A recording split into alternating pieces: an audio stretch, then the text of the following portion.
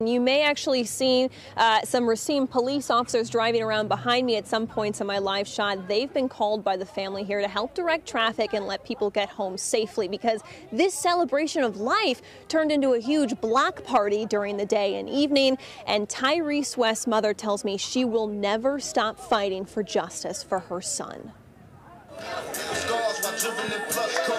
For Monique West, it's difficult to imagine it's already been a year. Mrs. Smile, him getting on my nerves, saying, "Mom, Mom, Mom." At a celebration of life for her son, West recalls the worst day of her life. They don't even feel real.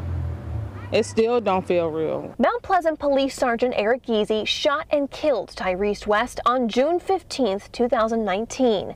Giese said he suspected the 18-year-old of being involved in a series of car break-ins. Giese said he tried stopping West, who was riding his bike without a headlight, but that West ignored Giese's commands. There is no police footage of the shooting because Giese never turned on his body camera.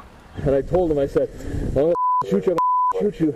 Yeah. And he didn't listen. He wanted to stand still. Giese claims West threw a gun after running away, then fell, landing inches away from the weapon. Giese says when he wrestled the teen, he feared West would get to the gun first, so Giese shot him.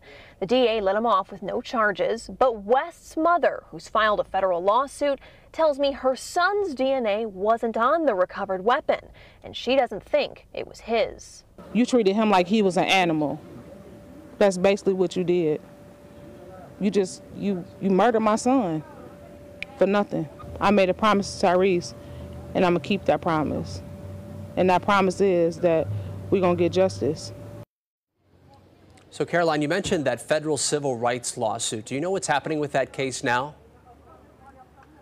So his mother tells me that she and Tyrese's father filed lawsuits separately, and both of those lawsuits have now been stalled. So they're going to try and merge those two lawsuits together to get them going again, Ben. Caroline Reinwald live for us here tonight in Racine. Caroline, thank you.